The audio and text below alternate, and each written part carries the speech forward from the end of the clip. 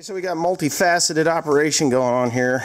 Joe and Tim are pulling that rotor in. We can get them on film putting that thing in. All they're going to do is just set it right in the crotch of that frame. I said crotch. Okay, it's only your ass crack, Joe. We all got one.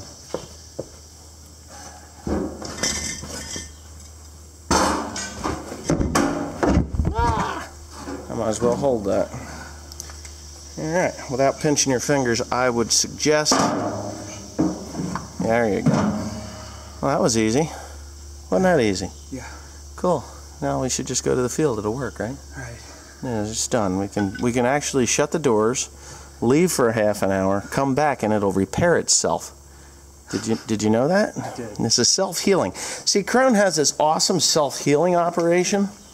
If you just, leave it alone for a little while, it heals itself. Because that's just the way Krone is. You won't get that kind of service from a Heston, Massey Ferguson, John Deere, or any other. Only with the Krone Big Pack 1290 HDP self-healing baler.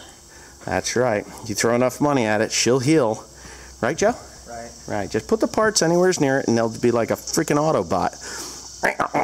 And it's done, right? Yeah. That's how it goes. Okay. No more dents, no more fuss, no more muss. Buy yourself a Krone Big Pack 1290 HDP One Lonely Farmer Edition. I think they should actually do a One Lonely Farmer Edition. I honestly do. They should say One Lonely Farmer endorsed Krone Big Pack HDP 1290. Yep, so I've got these laid out so the little mechanical arms will, pick them up and put them all in together. And I think I'm going to leave this blaster white lithium grease. I've taken a liking to this stuff.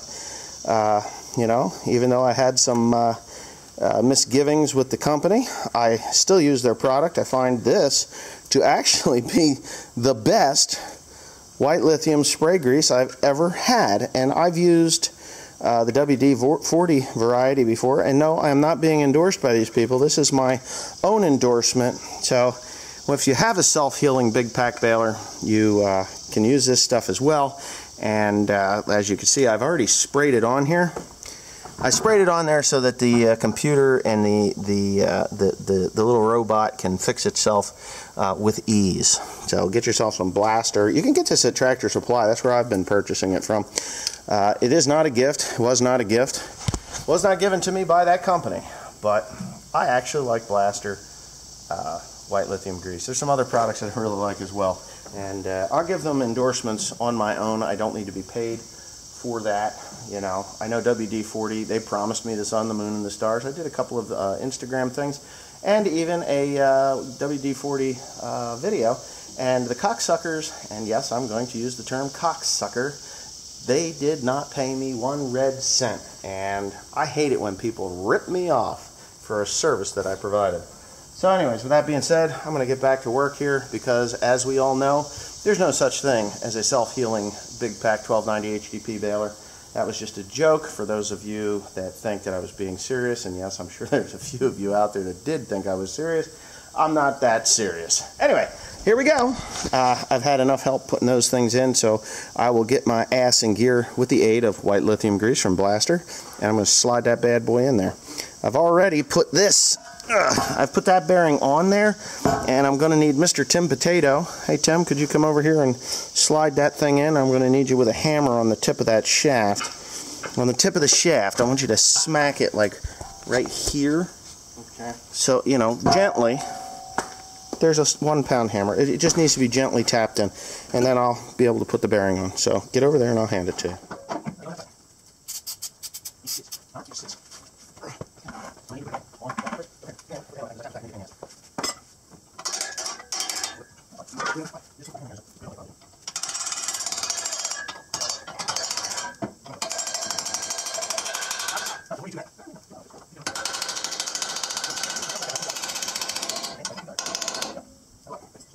That's from the bait ass.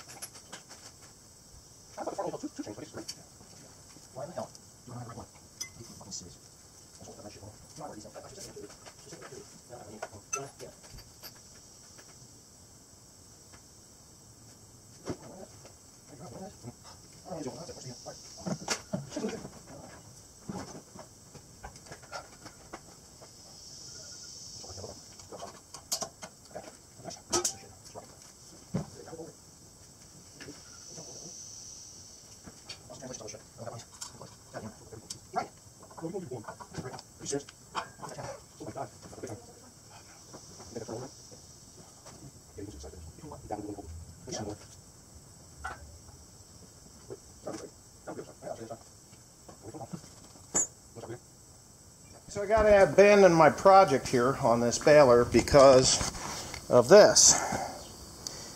It don't look great. So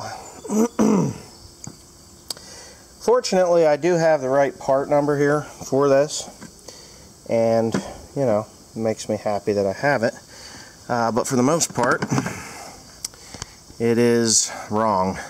As you can see, that hole diameter is much smaller on the new one as it is on the old one. Well, I can't put the old one on and just run it because A, it's hogged out, and B, it's worn out.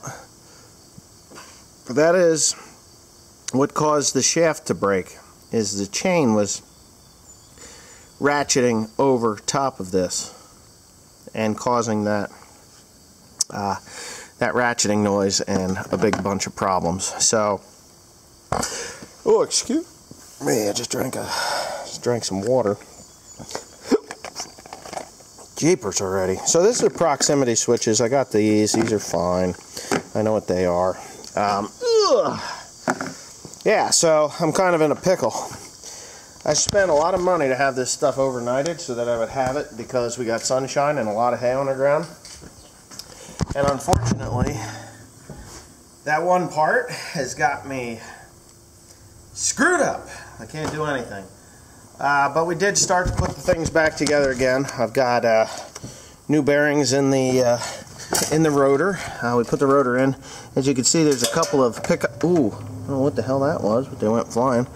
The pickup tines right there. See them? They actually have to pass through here. They have to pass through there. We put it on, and before you put the locking collar on and all, you really have to know exactly where it needs to be within those slots. So it's real simple. You just put in a couple of tines, you run them through, get them centered, and then before you hit this locking collar, you move it back and forth. And would you look at that? They even put my name on that thing. Awesome. Yeah. So, yeah, before you lock the locking collar in place, you get that thing centered. So we did put the locking collars on. Joseph and I locked them on. The new stub augers, they are both up in there. It's amazing the difference in the size. And this is where this sprocket is that is no good. So, see that stub auger is driven off of here. Comes down and it drives that off of that double sprocket deal. Okay, so that goes on there and then it comes down from there and it drives that, and then the second sprocket comes down and that drives the pickup. So this needs to be pretty doggone heavy, and there's no part number on the new piece, so I think somebody just grabbed it and gave me the wrong one, and that's kind of sad, but it is what it is. And that's just that. So this piece here that was bent, this shaft was bent, I just straightened it out and I have it. Oh, somebody tighten it up. No? Oh, it shouldn't be that tight. I did straighten it out. Now I just have to put the spacers in the new locking ring on there, or the new what's-it that goes on there. It's going to be... These are the little guys here. I think I better have a new one because I ordered them. And you know, I got a lot of wrong parts with this thing, or not all the parts that I needed. And obviously, in all, as obvious as it can be, I don't have the right ones. They did not give me the right damn ones. So, you know, when you're dealing with shit like this, it's kind of annoying me. Because I got a lot of money, $1,600 in overnight delivery charges. Yes, I'm not going to pull punches on you. I need this machine. $1,600 isn't a lot of money when there's sunshine and a bunch of hay on the ground. You know, if it gets wet, once it gets wet and the wax comes off of the hay, I hurt my knee, and the wax comes off the hay, it starts to deteriorate. So every time it gets wet and starts to dry out again, you lose hundreds and hundreds of pounds. So if you lose over the couple hundred acres or 300 acres that I've got laying on the ground right now, if you lose 10% of 300 acres, that's 30 acres worth. 30 acres, that's 60 tons. That's 2 loads. And I'm not joking. That's how this works. You know, it turns to dust. It turns to vapor, gas, as the microbes eat it and break it down. It is eaten up and released into the atmosphere as it breaks down, the BTUs and all that other neat stuff that I'm probably butchering the analogy of it, but whatever it is, it is. So yeah, $1,600 to get it here overnight so I could bale today wouldn't have been too bad. But fortunately, I have 2 balers, and it's going to take me a lot longer, and we are looking at showers today. So I may as well shut my trap and get moving, because Joe just left to go rake because we have the sunshine that's necessary to get this shit dry enough to get it in the bale. But the problem is, the minute the sun goes down, because the dew point is so high, it starts to what do you call it? The dew starts to set on it right away, and then here he comes, Stackmaster Tim.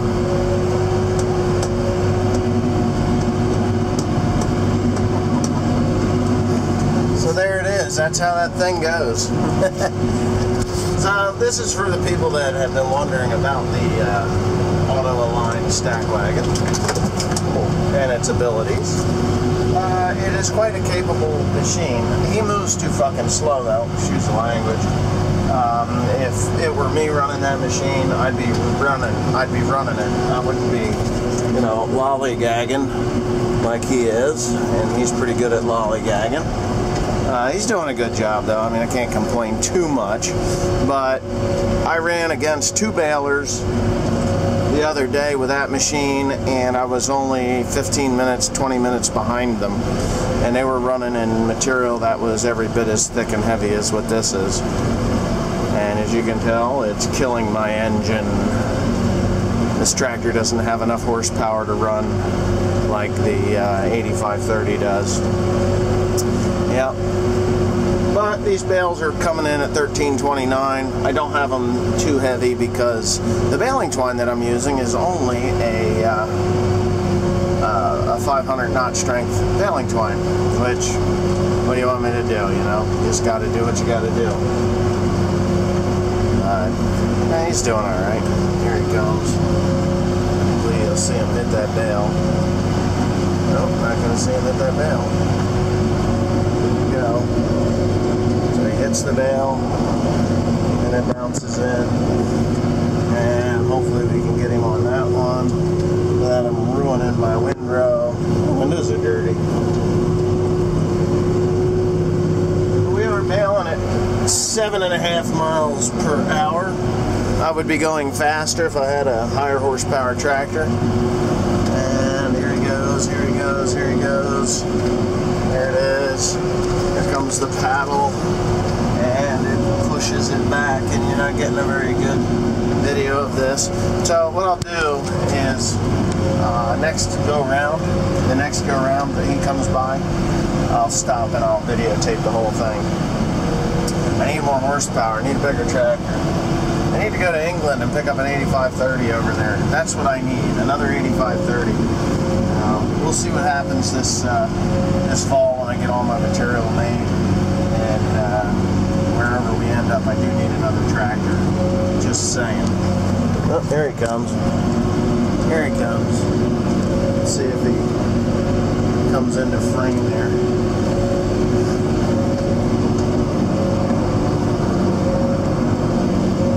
Here he comes.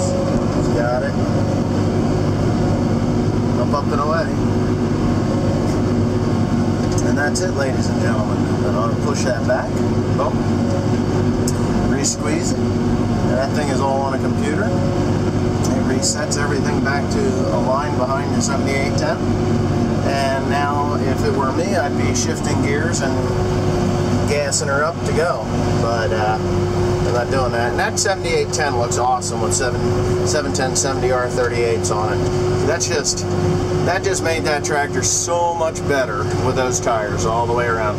There's 630s, I think, on the front, or 628s on the front. Looks like we got some rain coming too. So anyway, I'll shut it off, and then when he comes back, I'll show you what he's doing. It is not. Oh, it has them. Oh, it has them? See that? Yeah. Yeah.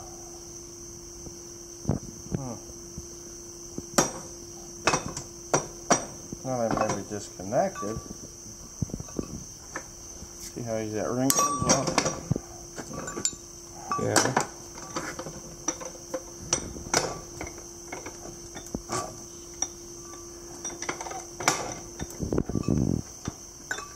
If it comes off.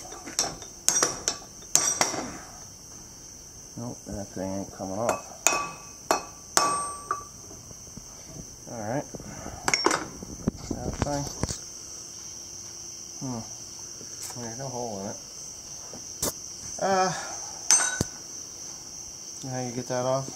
How? Heat. Heat. Yep. Do you want the torch?